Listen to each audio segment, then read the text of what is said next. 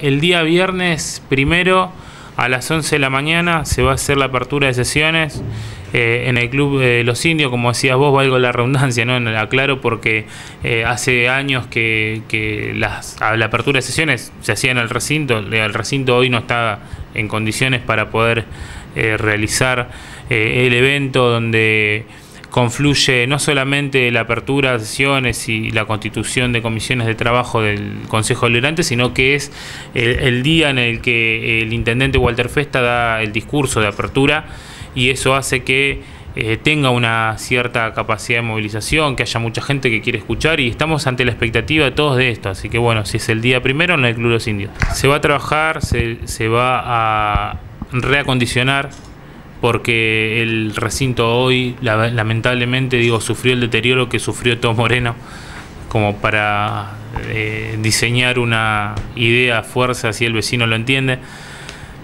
Estuve personalmente trabajando sobre algunas cosas en el recinto, así que lo tengo visto, desde la limpieza hasta sabemos por dónde pierde agua cada vez que llueve, ¿no? En ese sentido necesitamos tener un recinto acorde a la situación del Consejo Deliberante, y no podemos estar arriesgando la vida de ninguno de los laburantes, de los trabajadores, nuestros secretarios asesores, de la prensa, del vecino que se acerca y de los mismos ediles que estamos ahí adentro de ese recinto, que la verdad que es nefasto. Ya son 13 comisiones, estamos definiendo la cantidad.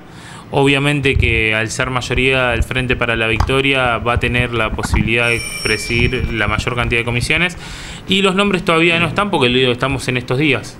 Se nos quedan 2 días de laburo y estamos trabajando sobre eso. Estoy a disposición de lo que el proyecto necesite y de lo que el vecino Moreno necesite.